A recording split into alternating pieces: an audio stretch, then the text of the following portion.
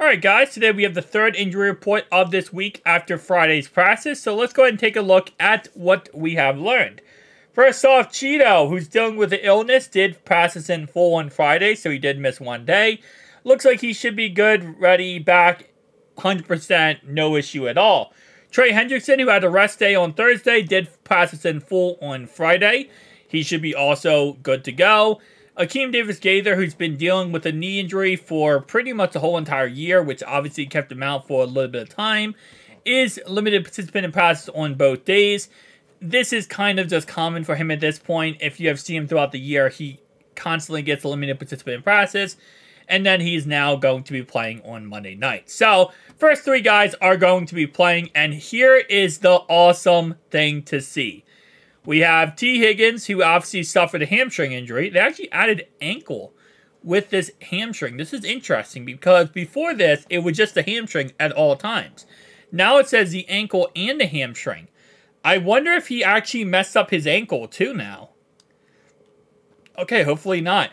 Limited participant in practice on Thursday, full participant in practice on Friday. He is ready to go for Monday. He said he's 100% back, 100% healthy, ready to play Monday night for us against the Jacksonville Jaguars. BJ Hill, who had a rest day on, actually, it says rest, but it was kind of one of those weird things where he was limited participant in practice, but he also had a rest day. So I think what happened here was he only, practiced half the time in practice on Thursday. He was limited on Friday, though. So that's definitely something to take in consideration. We're going to have to kind of see what goes on with there. Sam Hubbard was a rest day on, well, again, half a rest day on Thursday, half limited practice. But on Friday, he was a full participant in practice. Deontay Smith was limited on both days with his knee injury. Kind of keep an eye out on that to see how that works out. Cam Taylor-Britt was also, of course, limited on both days. And they also added an ankle injury to his injury report. So this is just like T here. This is interesting. Is this because of the fact that the whole Joe Burrow thing now, they want to be as precise as possible? Or is it just like in general, like these guys actually got this like even worse than before? Because yesterday, these all just said hamstring, quad, and that's it. It didn't say ankle or on both of these guys. Now it does. So I wonder if there is something that maybe kind of got tweaked a little bit too much. Maybe because they practiced, limited. Maybe that caused a little bit more problems to happen, which can happen. Injuries are the scariest thing because they can, they can spread to different parts of the body, especially depending on what your injury is. Now, obviously, no, it's not like if you have a quad injury, you're not going to get an arm injury. But if you have a quad injury, right, and then you could have an ankle injury. There could be more severe damage down there than you actually initially know. And it might at first look like a quad injury, and it ends up being a lot worse than that. So we'll see what happens there. Jake Browning does have a right wrist injury. Same area that Joe Burrow had his injury. He was a full participant in practice on both days. Tanner Hudson with his finger injury was a full participant in practice on both days. Tanner Hudson on his injury report, by the way, with his finger injury, is just because now the Bengals are being proactive about avoiding any problem with not listing a player on the injury report when they need to. So that's really why he's on the injury report. It's the same reason why Jake Browning's on the injury report. Both of them are fine, but they have to now. They're not going to play around anymore and chance the NFL looking into them. Drew Sample, foot injury, was a full participant in practice on both days. And then Logan Wilson, which again had an ankle injury. Now it says ankle foot injury, which is interesting. Full participant in practice on both days. And then Jay, our D tackle, had an illness. So now he did not participate in practice on Thursday. He got a rest day on Wednesday. On Thursday he had a rest day. Friday he did not participate in practice. So something to take in consideration moving forward if, potentially he won't play. I'm going to guess he does play if it's an illness. Most likely he'll be good to go by Monday night. But again, like I said, he could be a game time decision based on how bad the illness actually is. For their list here, we have Tyson Campbell, the cornerback, has a hamstring injury. He was limited in practice on both Thursday and Friday.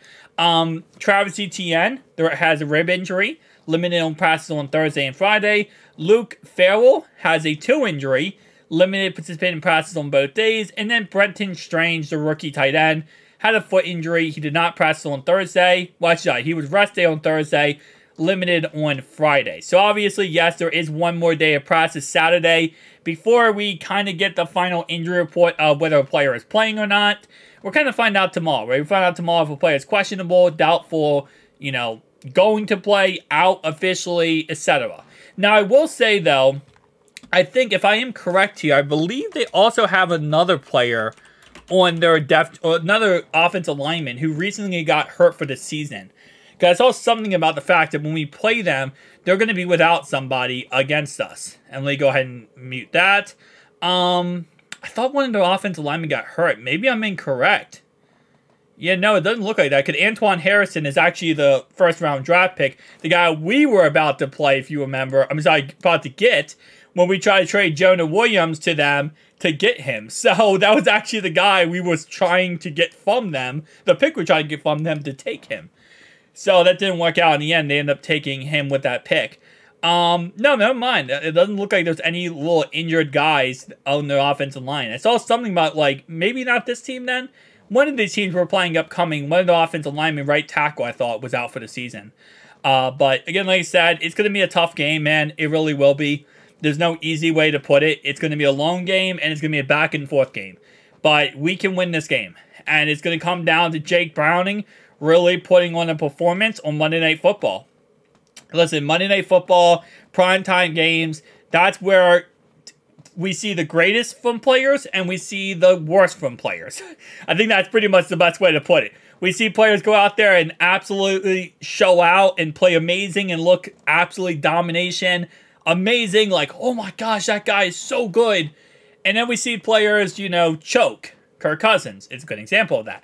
Who, they can't play on primetime games, and when the lights come on, they choke the most. Problem is, we're going to see if our boy Jake Browning is going to choke on primetime or if he's going to be good on primetime.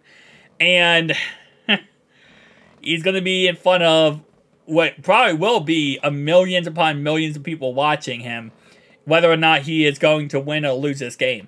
Keep in mind that our Vikings game moving forward, which was a primetime game too, got slated out of the primetime area or the primetime section, and now it's going to be a 1 o'clock game. So they are going to be taking away all of our primetime games, which we only had 2 more anyway. They're going to take away, other than this game, they're going to take away our only other primetime game of the year, and they're going to slot it out because nobody wants to watch Jake Browning on Monday Night Football. Or Sunday night or Thursday night. So because of that, yeah. It's funny though, because I kind of feel like low-key, and this is my personal opinion here, okay? If A.J. McCarron was playing against that Vikings game, I feel like they don't slot out that game. I feel like they don't slot that game out. Because I feel like there would be people who would watch just because of A.J. McCarron. But my personal opinion. I'll see you guys in the next one though.